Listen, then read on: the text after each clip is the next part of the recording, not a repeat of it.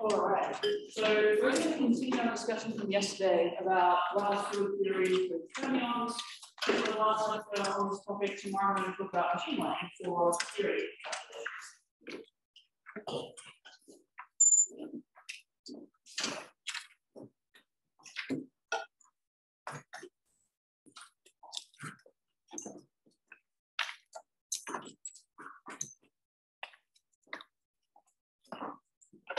Okay, so the main point of today's lecture is really to talk about chiral symmetry, right? And then at the end, I hope that we'll have enough time to talk a little bit about the sort of scale and scope of state-of-the-art lattice QCD calculations with fermions, just to give you sort of a sense for the amount of computation required and the size of the lattices and these sorts of things. Okay, so chiral symmetry or approximate chiral symmetry is obviously really important for QCD. We have a SU3 left plus SU3 right plus U1 axial plus U1 vector symmetry of the Lagrangian and the Clark mass very explicitly, but of course also spontaneously broken by the strong dynamics of the theory. Right? And that's really, really important for the phenomenology of QCD. You get a non-zero chiral condensate, you get the Goldstein bosons appearing as flat particles. So if we want to do a lattice theory, we really, depending on the phenomena we're interested in, we have to be careful about chiral symmetry. Right, this is sort of the point of today.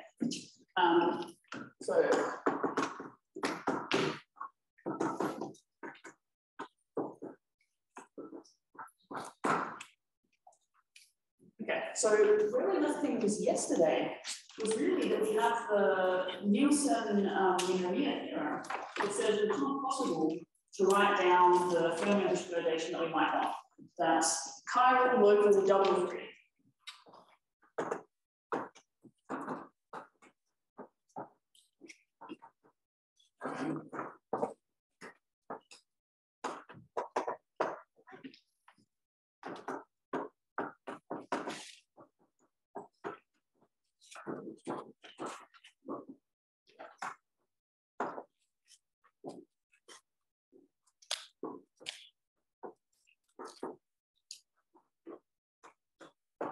Okay, so that means, as we discussed yesterday, that something's got to give, right? We had talked about Wilson fermions.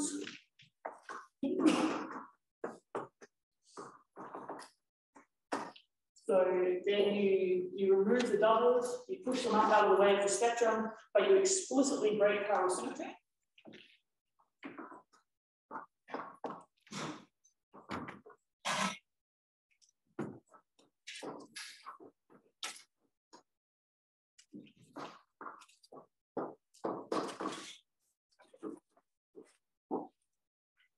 If we had more time, we would have talked about stagger, where you reduce the doubles down, you maintain some chiral symmetry.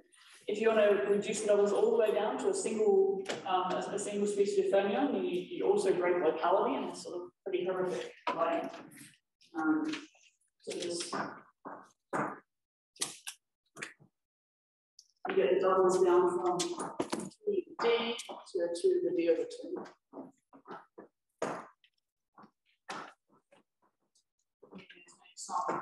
Subgroup of the chiral symmetry.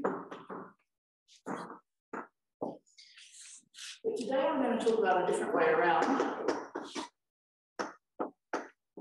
which is to redefine what we mean by chiral symmetry on a discrete lattice. Okay. So before we go there, and while I gather a stick, any questions about where we left things last time before we go?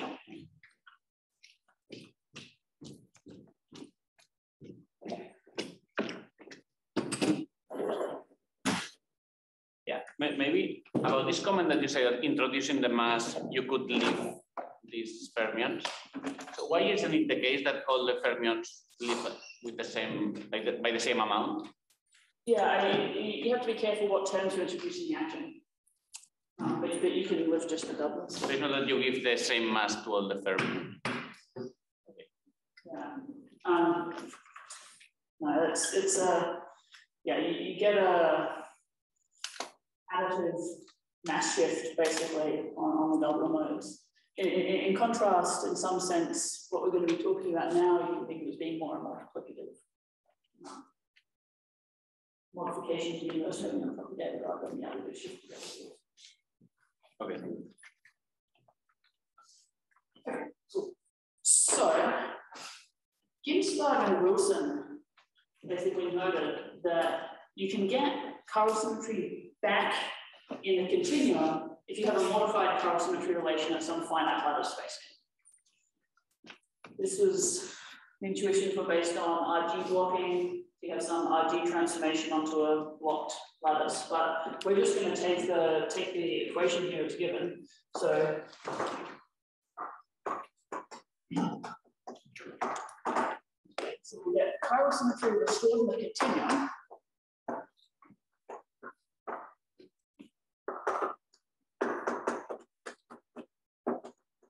We have a finite lattice spacing in different relations.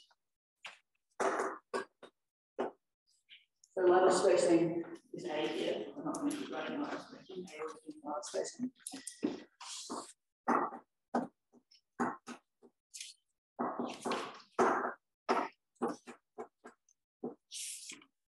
This is the Ginsberg-Wilson relation. So that D looks weird. That's being sloppy. I mean D slash. Right? That's our lattice Dirac operator. And normally we would have the anti-commutator of D gamma 5 being 0, right? Now we don't have that. We have instead this, but there's a lattice spacing out the front, and in the continuum, as lattice spacing goes away, this looks like our usual chiral symmetry. So D is the lattice Dirac operator.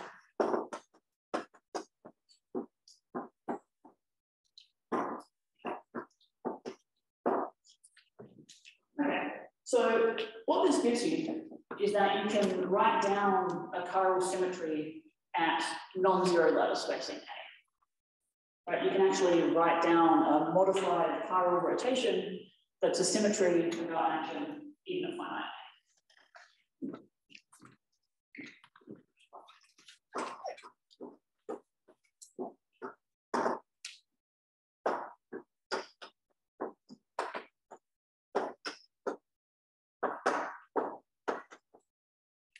Okay, so let me actually write down what that transformation looks like, then it will become clear what I mean by modified chiral rotation. So we have a symmetry under this transformation.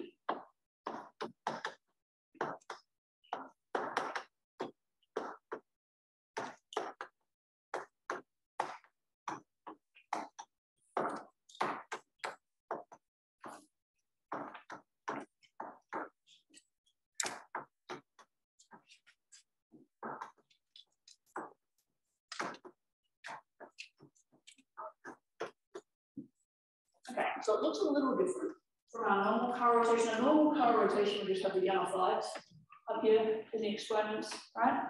And now that we've modified our chiral symmetry relation, now we have also these D appearing underneath these flashes up here in the exponents. We can check that this is a symmetry of our action.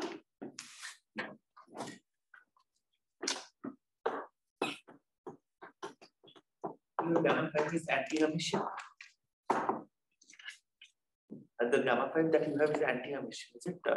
Because yeah. Okay, we can check the actions invariant. So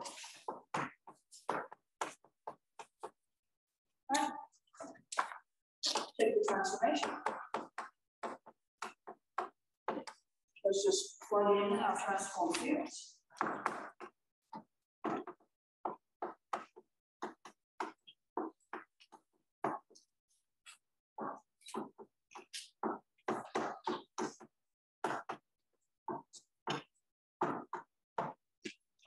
Okay, so to check the actions invariant, what do I have to do? On the right hand side, is that the left hand side?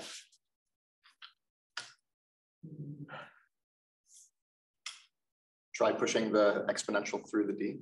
Yeah, let's commute these guys, right?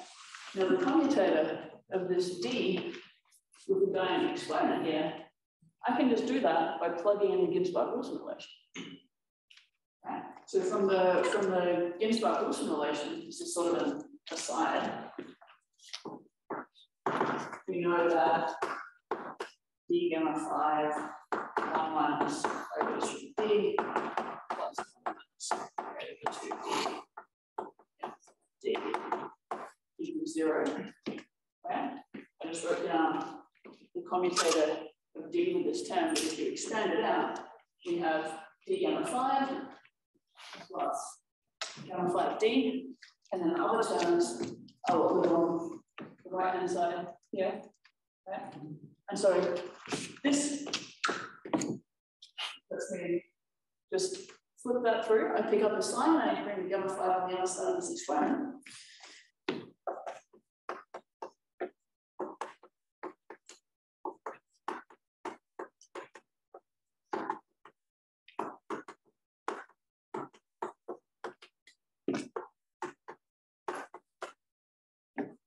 Now it's pretty clear that this is the symmetry of the action because those two exponentials just cancel each other off.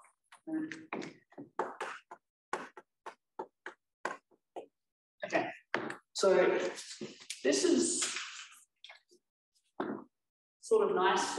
We need to do a few more things. We need to think about what chiral projectors would look like if this is our chiral symmetry relation. We need to think about what our projected fields would look like if this is our chiral symmetry relation. But once we have all those pieces, this is okay, but then we need to figure out how do we actually write down a D that satisfies that.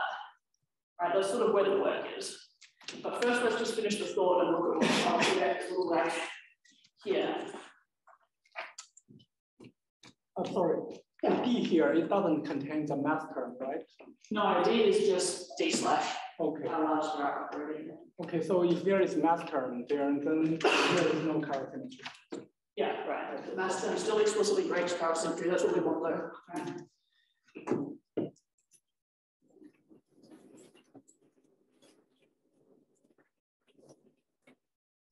Yeah, we just want the same chiral symmetry in the large scale. Okay.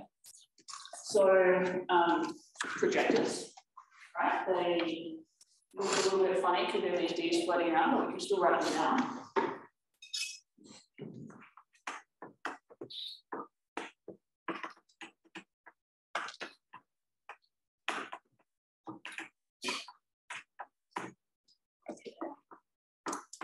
Right, and so they look sort of familiar.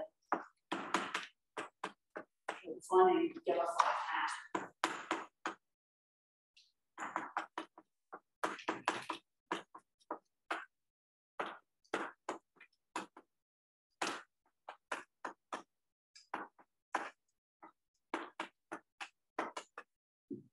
Right, I just pushed the change into what I'm calling gamma 5 hat, so the projectors look almost like they normally do. You can check that these are actually projectors. What do they need to satisfy for them to be projectors? Square to 1. Yeah, some of the identity square to 1, right? No, square to itself. Huh? Square to itself. Square to itself, yeah. Square to itself, some of the identity orthogonal. Yeah, so we can check. I'm going to check and just write it down.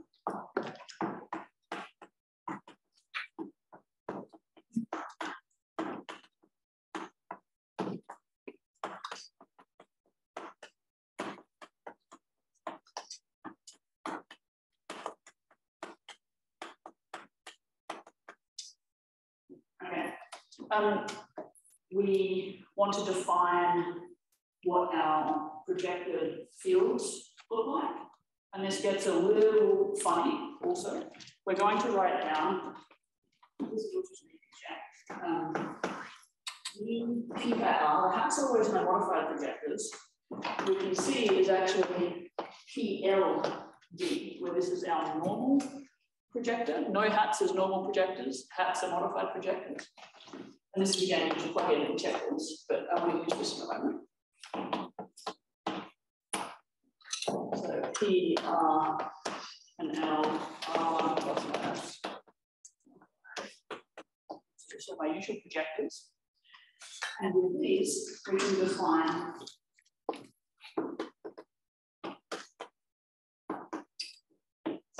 what our right-handed field will look like, which is our right-handed projector, right? Our left-handed field, our left-handed projector acting on the field. But the barred fields, I'm looking at this, right? The barred fields look slightly funny with the normal projectors acting.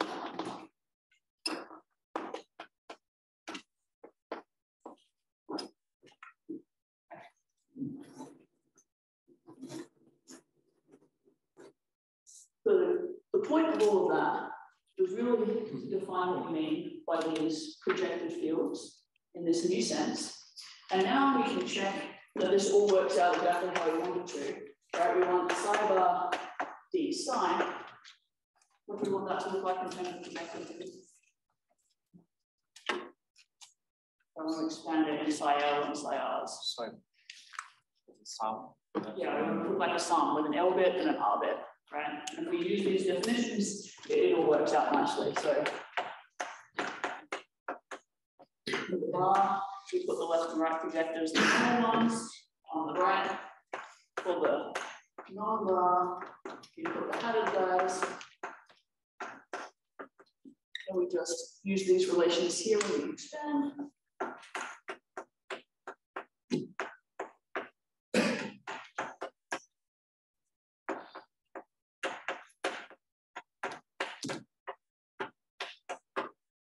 And now we can simplify this.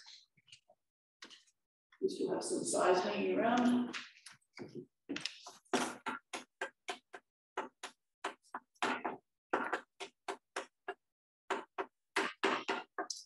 Okay, so it just looks like the sum of the two terms with our two projected fields. Okay, you can also write down what a natural mass term would be.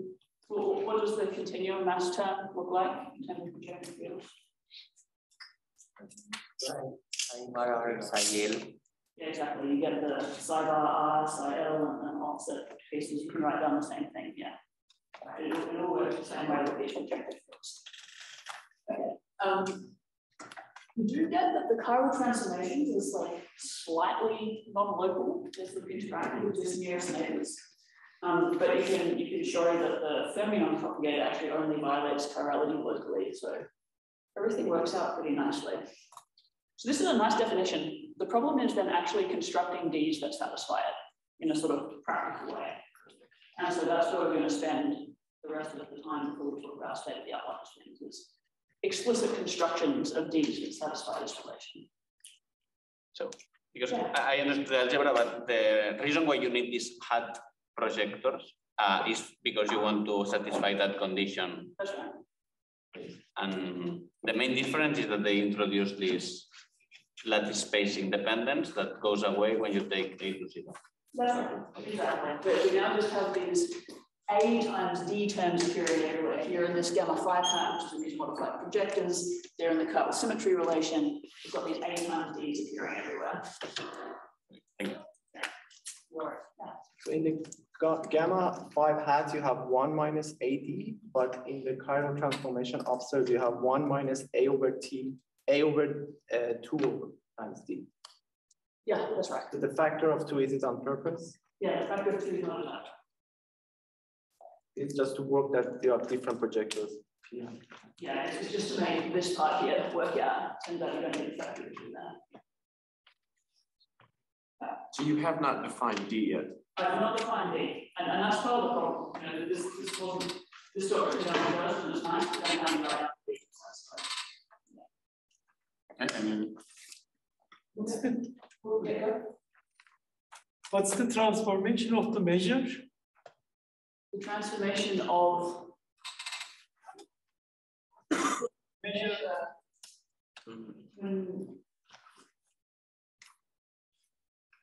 Transform the measure. But it's supposed to not remain invariant. Right? Sorry?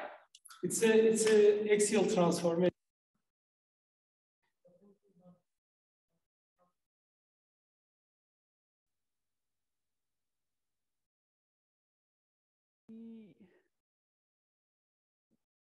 these transformations up here, these modified chiral transformations.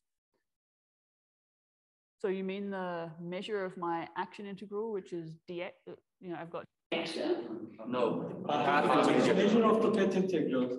Oh, the measure of the path integral. Yeah. Yeah, you're right. You have to be a bit careful about that.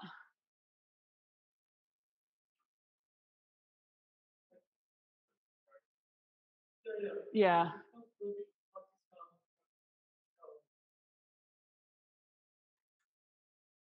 Yeah, you're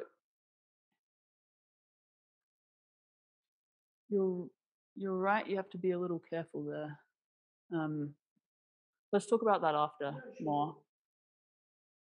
Yeah. Do you have a question?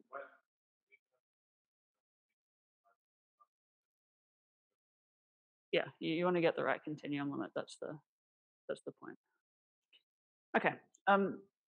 So now I want to figure out how I can actually write down a D that works for this. So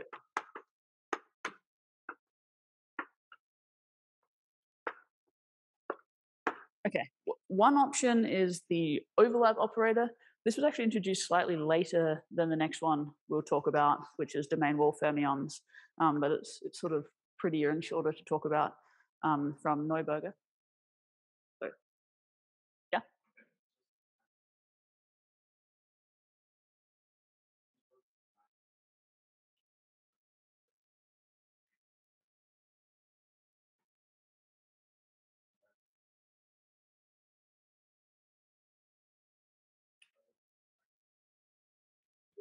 We can discuss later. Yeah. Okay. So overlap operator is nice. It explicitly satisfies the Ginzburg-Wilson relation.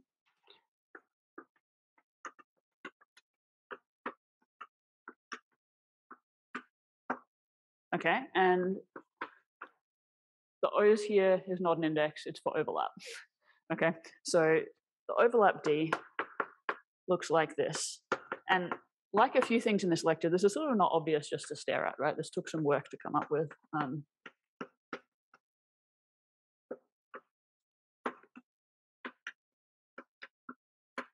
going to define it and then talk about it.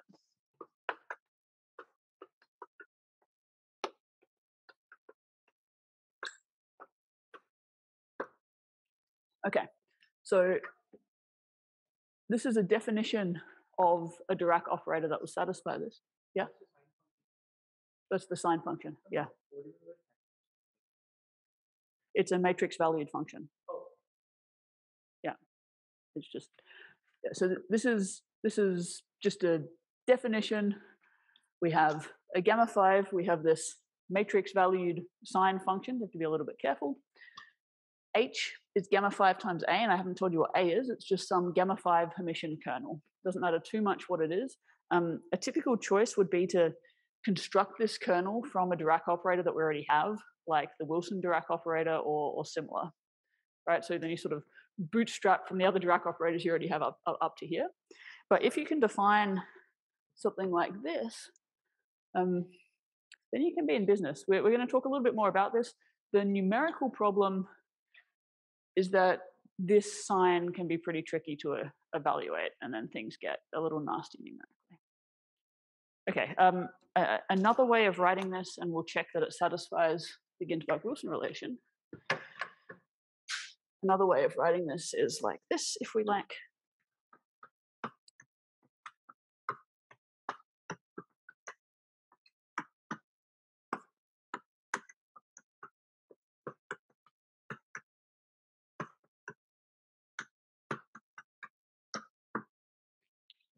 Right, this is well defined because this h squared just looks like a dagger a. So these are the same thing. Okay, we can check it satisfies Ginzburg-Wilson.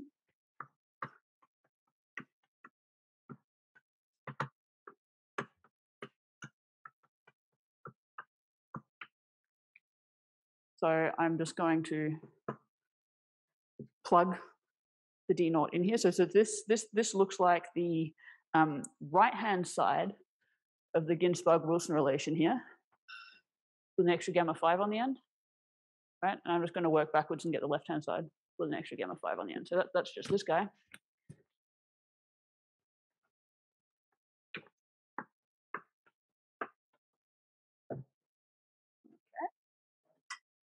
And I'm just going to plug in these D naughts here and expand out. So we're just plugging and chugging to check that it satisfies our relation.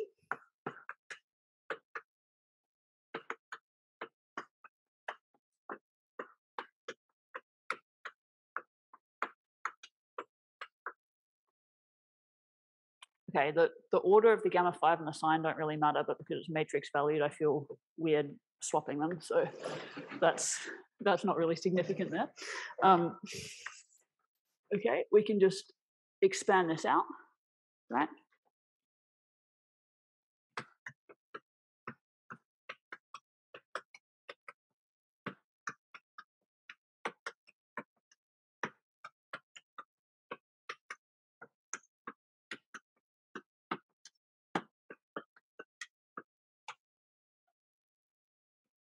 Okay, yeah.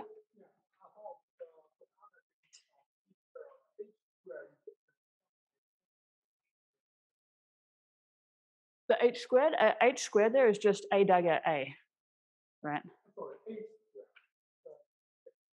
Yeah, h squared just simplifies down to a dagger times a, right?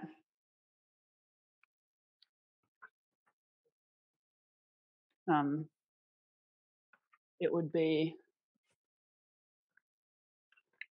where did I define h?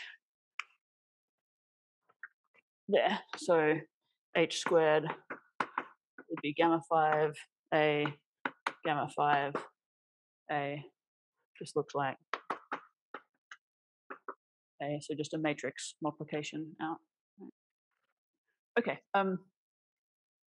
this term has a much simpler expression. Yeah, this is just one, right? So I can just write this more simply.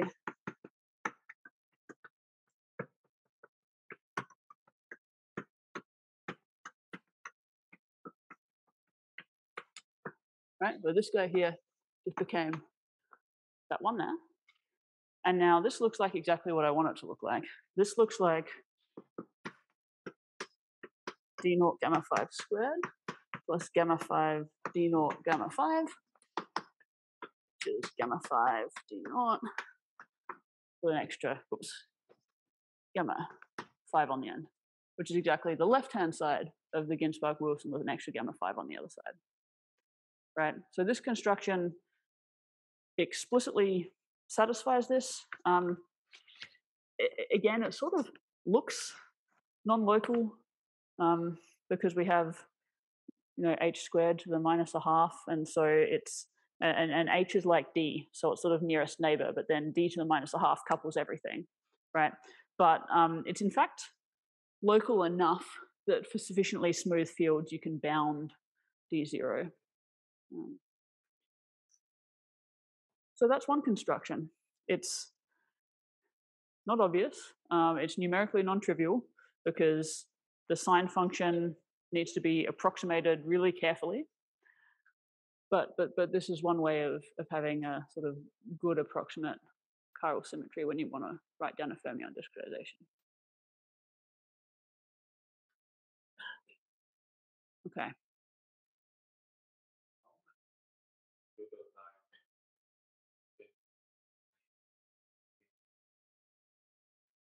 From something like a Wilson D to this D, yeah, it can be as much as a factor of 5 or even an order of magnitude, depending what you're trying to do. It can be significant. Yeah, it sort of depends because also the statistics look a little different. A here, this is just some gamma 5 Hermitian kernel. A typical choice would be to build it out of the Wilson Dirac operator, so build it out of another Dirac operator. So that would look like, what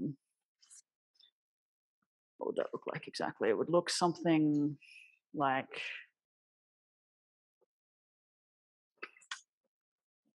down.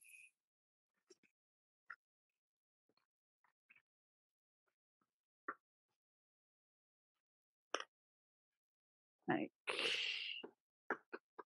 I don't have it in my notes, but I think it's about this. An extra A on like a different Dirac operator, like the Wilson Dirac operator, and then there's some, this is like a plus or minus, some shift term. So it's just something you've constructed to be gamma 5 permission. Yeah. Okay. Yeah, this is an explicit construction for this lattice operator. This is one example. Yeah, there's others. I'm going to talk about one more, which is domain wall fermions. So the domain wall fermions came a little earlier.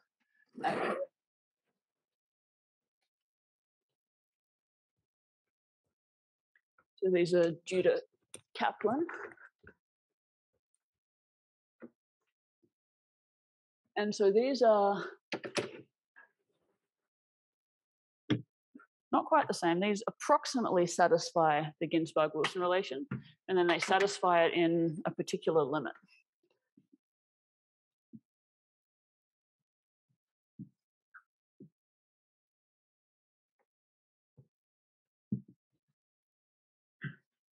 These are a little uglier, but I think it's good to at least have an idea of what people mean when they talk about domain wall fermions.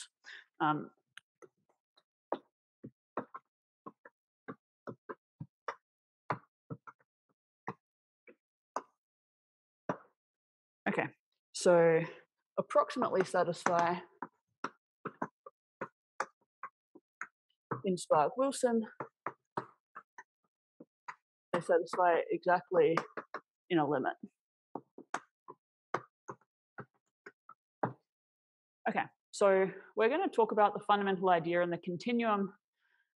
We might not have time to go through all the details of putting it on the lattice, but most of the interesting parts you can see in the continuum already.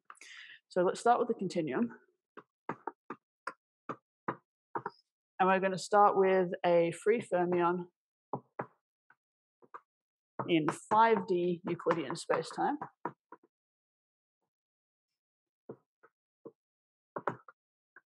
So we now are in 5D space, so we need an extra coordinate, which we're going to call S. So S here is going to be my coordinate in my 5th dimension. We can write down a Dirac equation in 5 dimensions.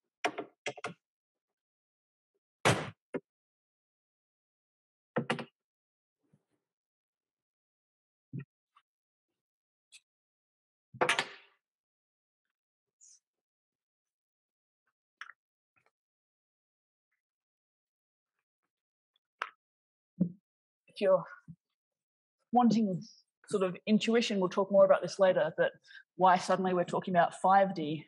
Well, you don't have chiral symmetry in odd numbers of spatial dimensions, so it's sort of convenient to go up an extra dimension.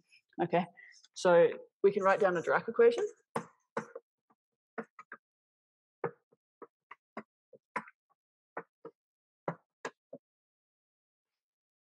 Okay.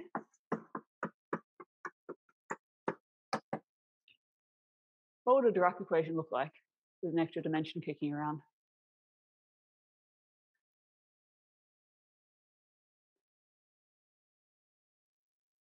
I can write down the usual 4D bit, right? I can write down a gamma mu d mu piece. But what else? Yeah, I need a gamma 5 and a ds piece, right? I need the same thing, but for the extra dimension. And I'm going to add in some mass. And this mass, I'm going to generalize a little bit and make it actually dependent on my 5th dimension, right? So I'm allowing it to be a bit more general, and I'm going to take a specific option here. This is only one choice. You can also have smoother choices, but this will do for us.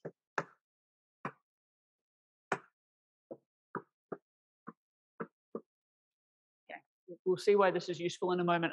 You can smoothly interpolate between them rather than having this sharp transition. But the important point is that I want this to be plus m as s becomes large and minus m as s goes to negative infinity, right? If you're looking carefully, we're breaking Poincare symmetry in 5D, also parity, but not in 4D. And so although we're moving to 5 dimensions, in the end, we're going to project everything back onto the 4-dimensional space-time we're actually interested in. So that's not a problem. Okay, so we have a Dirac equation. And let's see what this gives us and write out the solutions.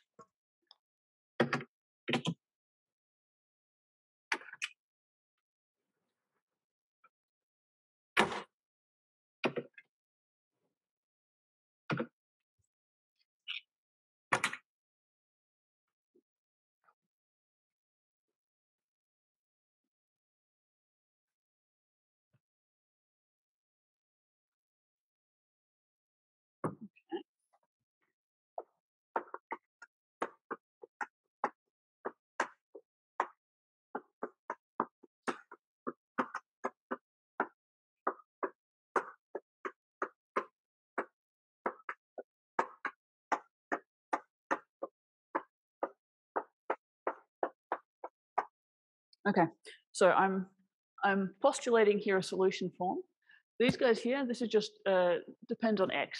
That's my 4D coordinate, right?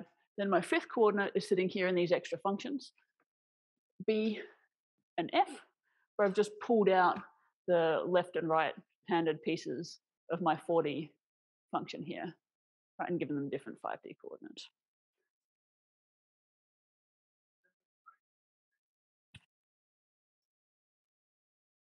Oh, yeah, good, thanks. Yep. Good. Okay.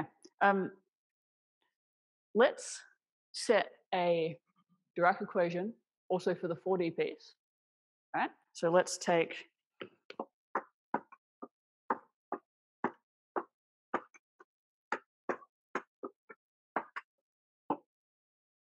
just a 4D Dirac equation on these pieces of the solution. And then we can plug, I'm going to do it on the big board, but we can plug these in up there and see what it implies and write down the solutions to this 5D Dirac equation.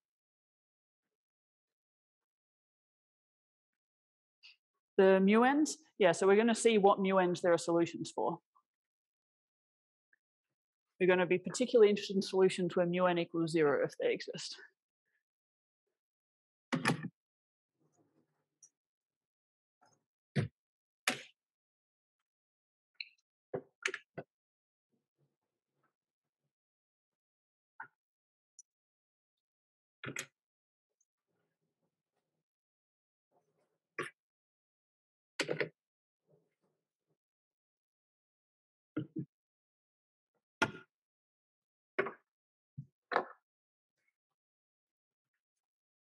Okay.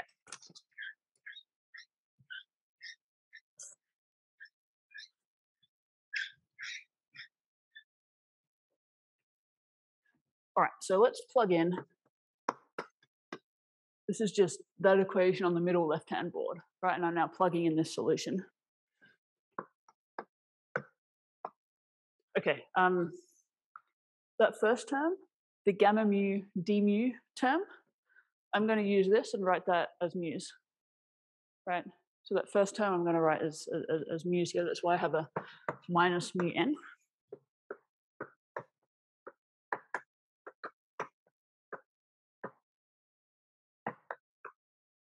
And then the next term, we've got the d by ds derivative, right, which is going to hit just these guys. So I'm going to write b n prime for the derivative.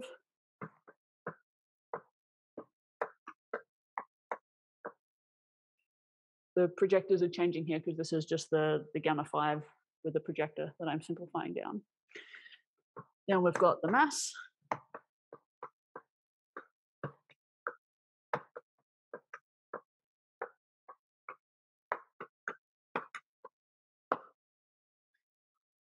Okay, I'm going to simplify this by collecting everything with a PL and collecting everything with a PR, right? So I'm going to be able to see left-handed and right-handed pieces to look for left and right-handed solutions.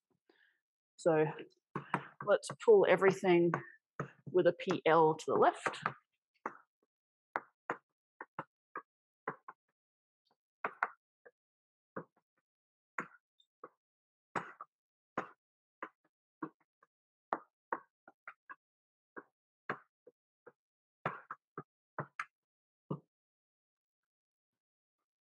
Okay, and now we can see that we have two equations here, one for the left-hand mode and one for the right-hand mode that we can write down.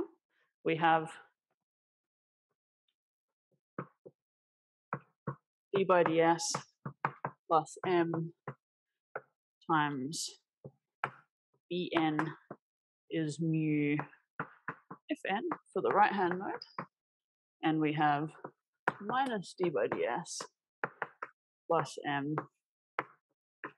Fn is mu n for the left-hand mode. Okay, so we've only got one scale, we've got m, right? So sort of canonically, we're going to expect the mu's to be much bigger than m, and there's an infinite tower of solutions there that we're not interested in right now. We're interested in solutions for mu n equals 0, the massless solutions of our 4D Dirac equation there. Do these have solutions for mu n equals 0?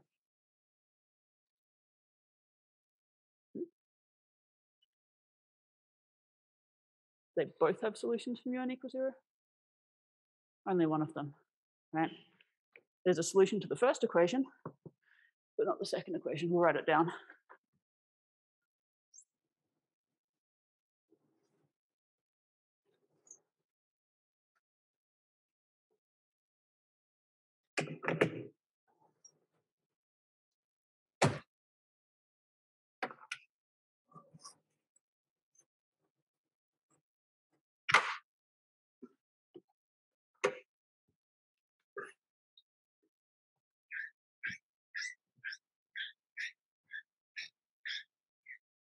Okay, so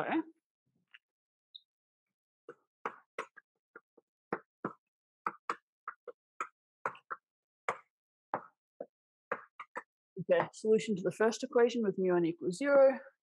We can just write it down. What's it look like? Yeah, it looks like an exponential, right? So some normalization.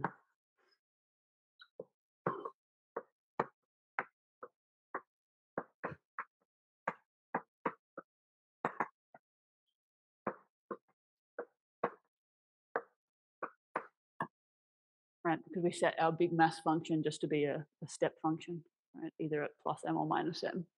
So this just looks like an exponential, but there's no corresponding solution to the other equation because either the plus ms is not normalizable, right?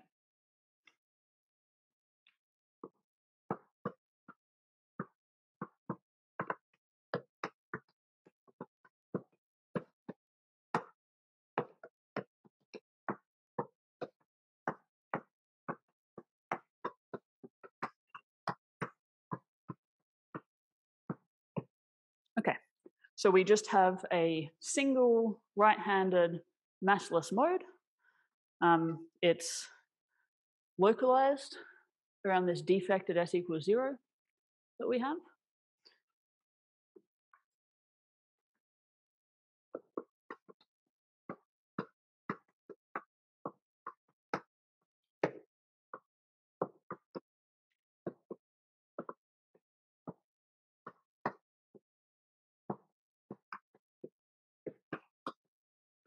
By the defect at s equals 0, you can think about the discontinuity in m, right? We have this big jump there.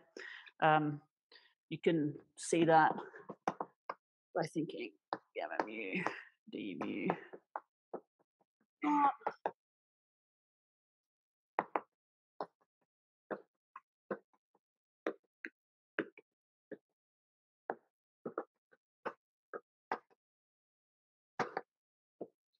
Okay, so this is nice, right? We have a nice construction. We had to introduce a fifth dimension, but at the moment we have an infinite fifth dimension and we're in the continuum. So the pieces we still have to worry about is we have to go from an infinite fifth dimension to a finite fifth dimension, and then we have to discretize. Probably won't have time to go through the discretizing in detail. The infinite to finite part is sort of interesting, and we can talk about that a little bit. So thinking about a finite fifth dimension, we're just going to take some finite slab from minus s to s. We're going to end up with not just a single mode anymore. We're going to end up with another one sort of at the boundary. But then as you take the limit of your fifth dimension becoming infinitely large, they'll decouple. And so that's the limit in which we get back to satisfying our Ginzburg-Wilson relation. So then numerically, you have to do a bunch of calculations with different size fifth dimensions and take the limit as that becomes large. So not only do you have a whole extra dimension to deal with, but you have to take another limit, which makes this expensive.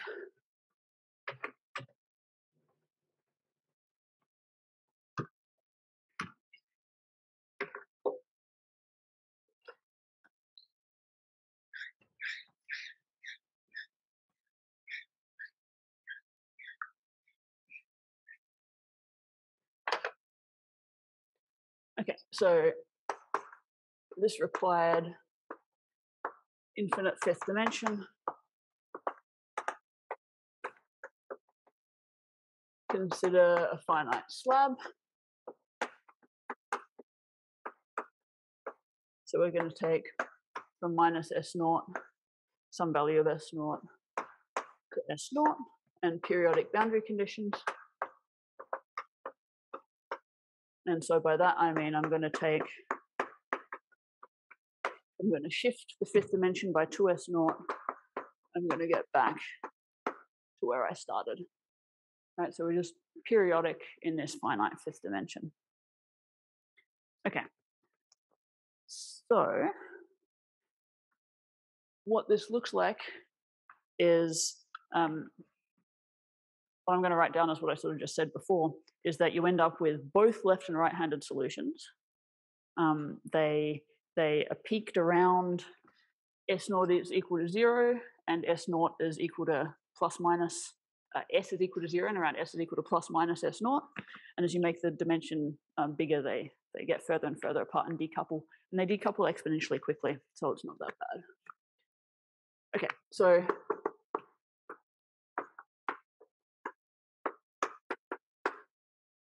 we're going to write our mass, which is s dependent, like this for now. And we have a kink at s equals naught, and also at s is equal to s naught with the opposite discontinuity. You get both left and right-handed solutions.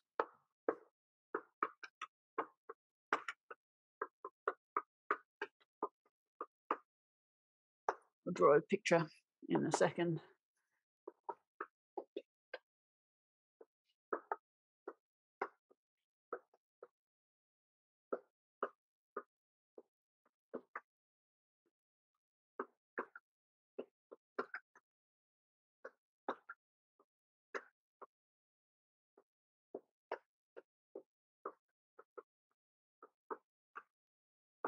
Okay, this is just writing down solutions just like we had before, but now we have two. And if we want to draw what that sort of looks like, we'll have, this will be B naught here. We also have over here at S naught and minus S naught, we have a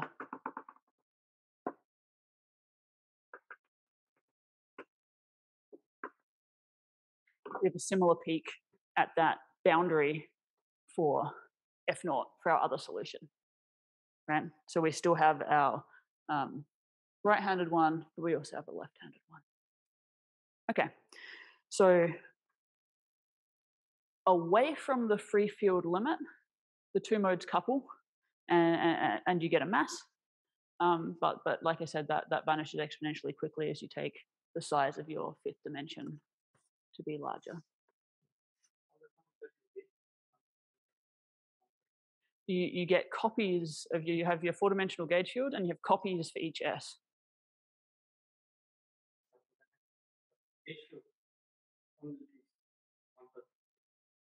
Yeah. So for each fifth dimension point, you have a copy of all of your 4-dimensional gauge fields, right?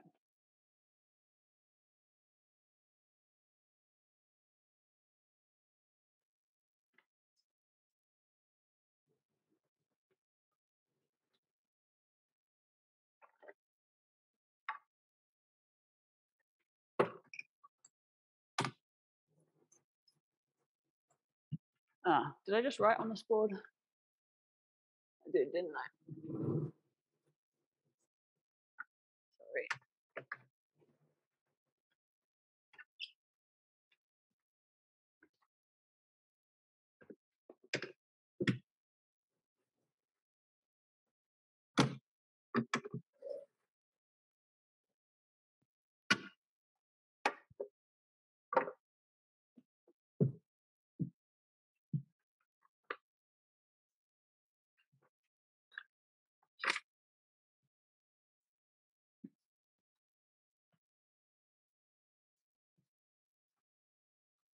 Okay.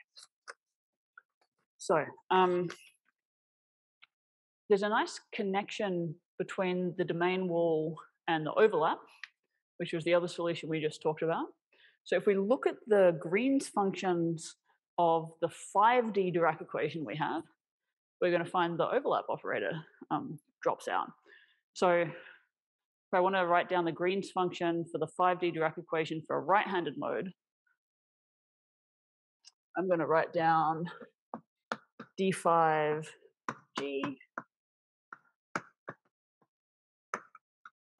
and then what's another way of writing this?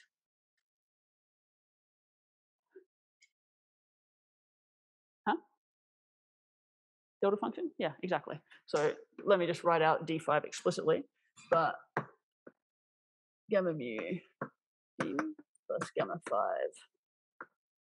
d5 plus m g is equal to a delta function, right? That's what we mean by the Green's function. We just have to have the delta function in our 4-dimensional theory and also in our 5th dimension. And I want this to be for a right-handed mode.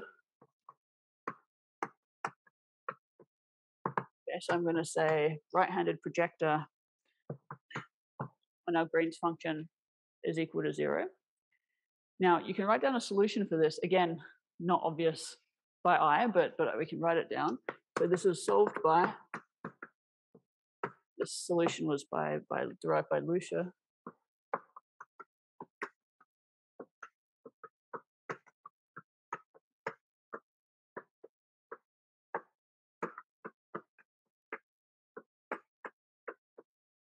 By this, you can plug and check where this D is exactly the 4D overlap operator from the other approach to constructing a D that has some chiral symmetry that we talked about before. So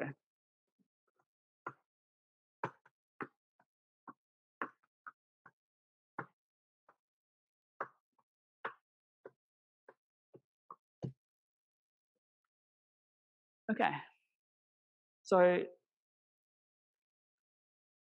we have now a finite 5th dimension.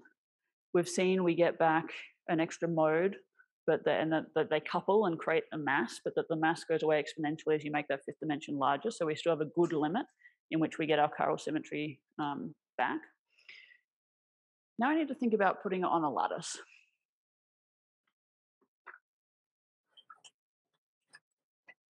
And so the key thing is we have to discretize the 5th dimension.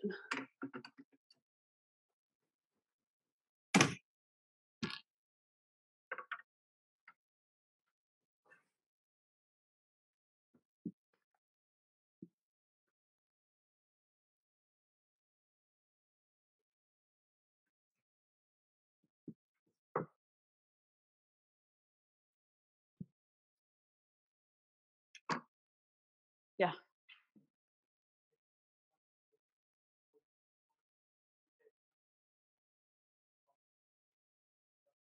ISD. Yeah, you can choose other S's. Do that? Uh, Do we always have to set the S1 values to some initial value? Writing down an S-dependent solution would be pretty ugly. Are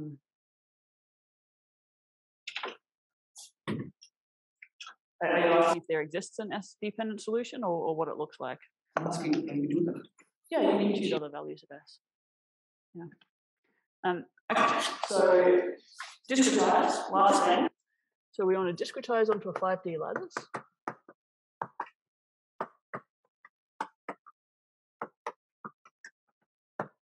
Okay. So before we called our lattice lambda, now we'll call it lambda cross an extra z, where we have whatever the number of sites are in our fifth dimension. So some fixed number. Since there was a question about what happens to gauge links, I'll actually write it out explicitly, I think. So the domain wall fermion action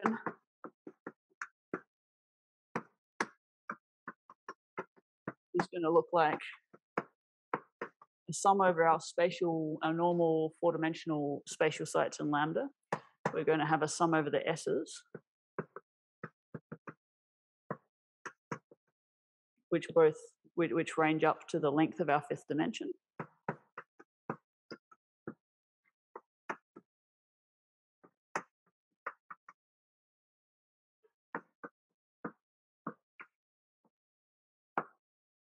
Where the domain wall fermion guy here in the middle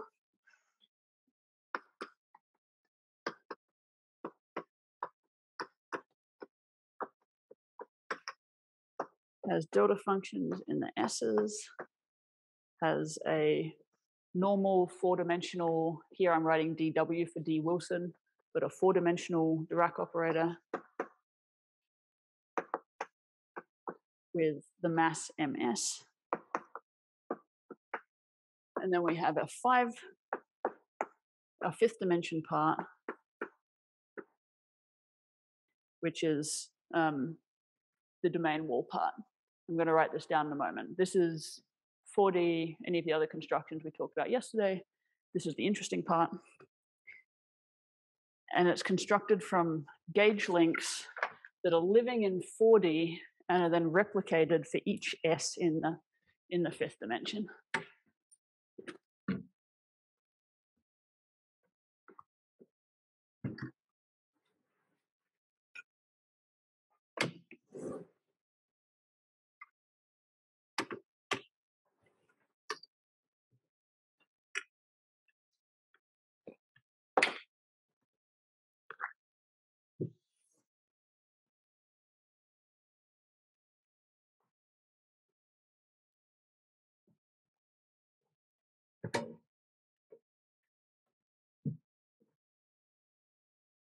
So last bit of ugliness. So this dW is our 4D Wilson operator. The D, which, like I said, is constructed from gauge links in 4D, replicated for each S. So this might not sound like much, but in a moment when I tell you about scale of state-of-the-art calculations, just the four-dimensional piece can be as much as 300 gigabytes per sample. And if you need to replicate that for some large number of fifth dimension sites, you're talking about terabytes for a single gauge field configuration. So this is sort of a big deal that your gauge fields get a lot bigger. And D5 is just a bunch of delta functions, basically.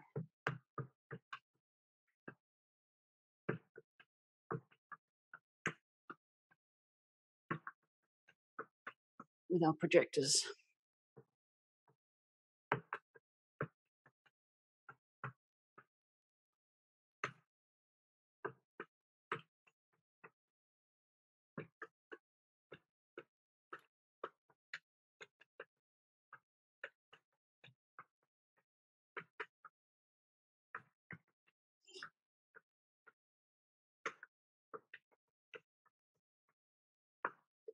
Okay.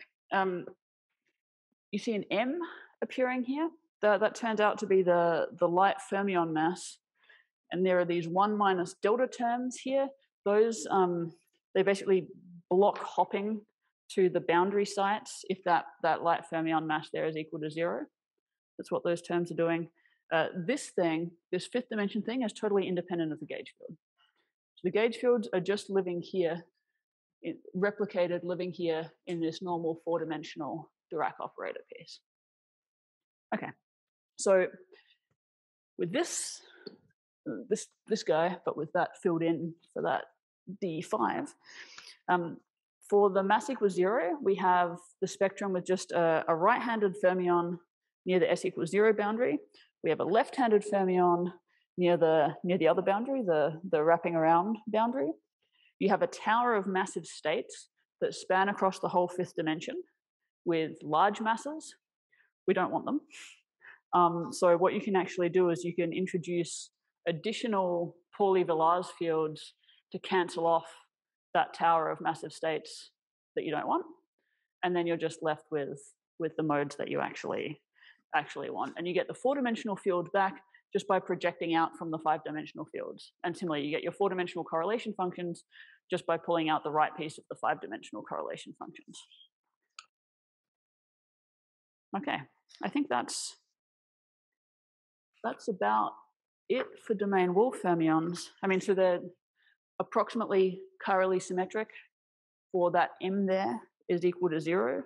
But because you have the overlap of the left and right-handed modes sitting at these boundaries, you get an extra like residual mass term, but that goes away exponentially fast as you move those modes further apart by making your 5th dimension larger. So because it vanishes exponentially fast, the 5th dimension doesn't need to be that big in practice. Yeah. Theorem here. No,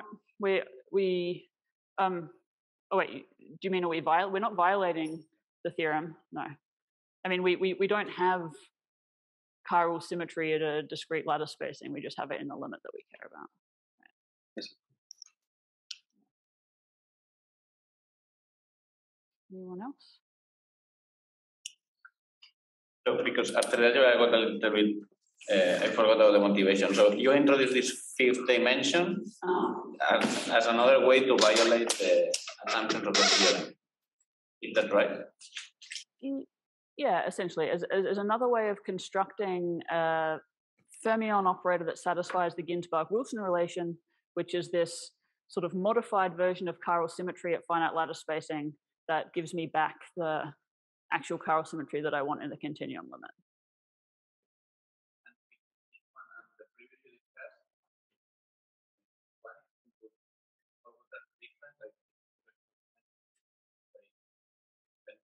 Yeah, why would you like to do this? They're both sort of expensive. It depends exactly what observables you're trying to compute, how much you really care about chiral symmetry, what about the other symmetries of your theory.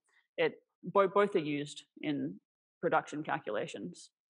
So is the Wilson Dirac operator, which gives up on chiral symmetry entirely. So it really depends on the problem. Yeah. Okay.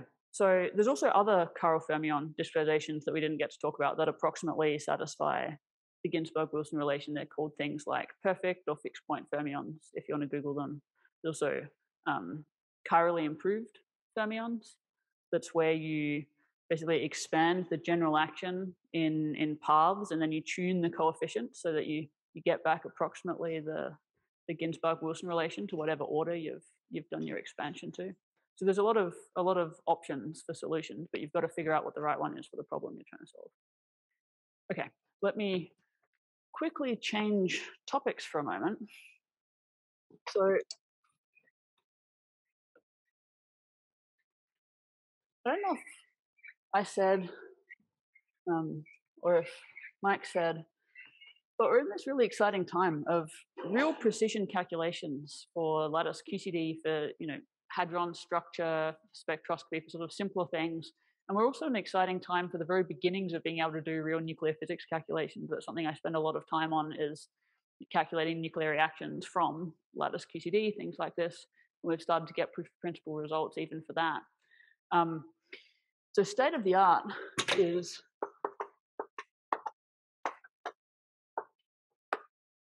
for QCD is really phenomenally large scale. So for like a simple theory, especially if you have gauge fields, you might be able to do a really nice calculation on your laptop or a few nodes of a local cluster for calculations of mu on G minus 2 that are trying to get real precision on the hadronic pieces. You might need millions or hundreds of millions of core hours and a 5 or 10 year campaign on the biggest supercomputers. So it's really like an experiment where you're collecting data for a decade. So some typical scales, and this is now for QCD, is that the lattice spacing in physical units these days is something like 0.04 to 0.12 Fermi. And like I said, on the first day, you have to do a range of calculations of different lattice spacings and take the continuum limit. 0.04 is usually pretty good. That's about where our algorithms start to break down and you get topological freezing in your sampling. So pushing beyond this is really, really hard. But for most quantities, you can construct an action where the continuum limit, it has fairly mild effects once you get down to these lattice spacings. The lattice volume, so this would be L cubed by T. If you're doing domain Wolf fermions, there's an extra dimension on here also. This will span from something like, this is sort of borderline of something you'd use in a production calculation, 24 sites in each spatial dimension and 48 in the temporal direction, to pretty routinely used in some of the bigger calculations are more like 128 cubed by 256. That might not sound that large, but if we think about what that means, is we have, of course, 128 cubed by 256, but where do the degrees of freedom live on these lattice samples? On the links, right? And what do the links look like? What sort of structures? Matrices, SU3 matrices, right? So we've got this many links, that many sites times a link in each of the 4 directions at each site, times NC squared, times real and imaginary parts, right? So this looks like 4 times 10 to the 10, which looks like 320 gigabytes. That's for one of these gauge fields. Then you need some number of configurations, which will be like maybe 1,000 to 100,000 of those. And if you think about it, that number should sound really small to you, right? We're talking about something with like 10 to the 10 degrees of freedom, a probability distribution with 10 to the 10 degrees of freedom, and I'm telling you that 1,000 or 10,000 samples is enough to get a good sampling of it. It's because it has a really peaky structure that we know very well, but it's sort of amazing this works. Number of measurements is somewhere between, let's say, 1,000 to 100,000, because you might take advantage of translation invariance and put multiple measurements on it, different parts, different decorrelated parts of a single configuration to increase your statistics. So that would mean, this would mean, hundreds of thousands of inversions of Dirac matrices that are really big sparse matrices of order lattice volumes squared, right? So first you have to generate these things, then you have to invert Dirac matrices on them. Quark masses.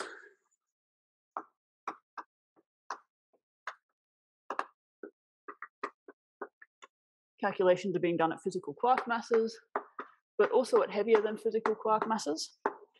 Sometimes even lighter than the physical mass, because interpolating is nicer than extrapolating. But calculations get more expensive as you get lighter. So especially for things that are, new, trying to push the boundaries of what's possible, you might make them heavier to start and then extrapolate down to save a bit on computational cost.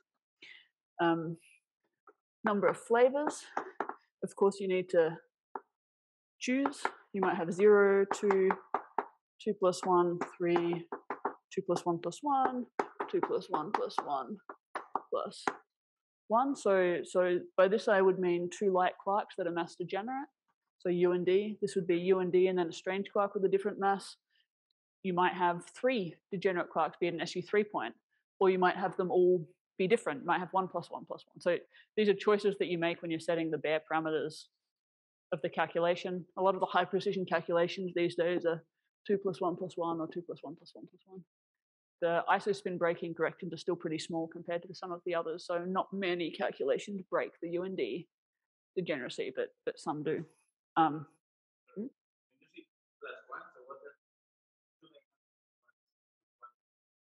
No, this is 3 dynamical quarks, but 2 that have the same mass and 1 that has a different mass. So that would be mass degenerate U and D quarks and then a strange quark.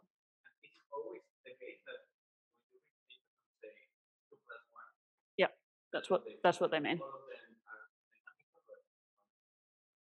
That's right. Yeah. And then computing resources. So from something like a few million core hours to some small calculations to state of the art would be multi-year, hundreds of million core hours. And of course, running on all the hardware that it, GPUs, even tensor processing units. These sorts of calculations take about 10% of open science, that's sort of public supercomputing in the US every year. So really pushing the boundaries of what's possible means trying to exploit all the hardware that's possible. State-of-the-art calculations also are starting to use QCD plus QED. So do both in the same framework dynamically, which is nice because, of course, QED changes the quark masses, which change the QCD piece, so they're all tangled up. But of course, QED's not asymptotically free and doesn't have a continuum limit, so it's really should be thought of as an effective theory that you're doing in that case. Okay, cool. There's also a whole bunch of community libraries. This is the last thing I want to write down. If anyone wants to play, a lot of them are well documented, and there's even a nice Python library for playing around with simple theories. So it's no longer the case that to do a lattice QCD calculation, you need to really, deeply invest in learning a code base. There's a bunch of more accessible options available these days. So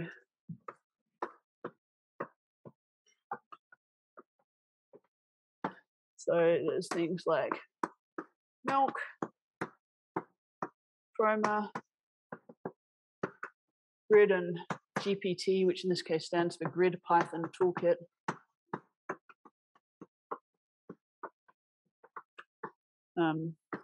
Clua, which is Lua-based and very intuitive, OpenQCD, and others, but they're all sort of packages you can download and play with. And there's also CUDA inverters that work with all of them for running on GPUs. Okay, cool. Yeah.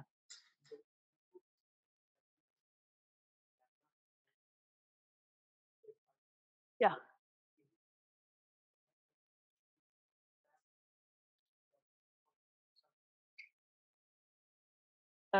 So I do want the 4-dimensional part to look like my normal 4-dimensional theory. So I'm going to project everything back at the end. So I do need to keep that slab separate from the 4-dimensional piece. Yeah. Yeah.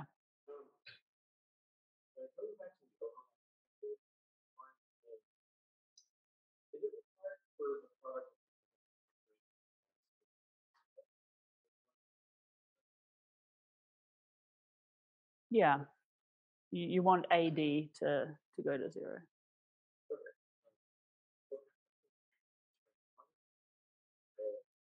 The formula looks strange. Is it still on the board?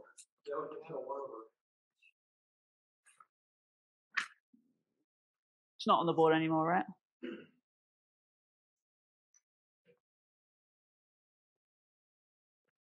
Oh, right.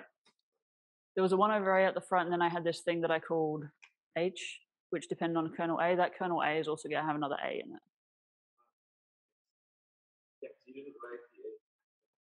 Yeah, I didn't. So the kernel will look like something like A times the Wilson-Dirac operator plus some piece. Yeah, it's rubbed off now. But yeah, you want a good limit as you take A to 0.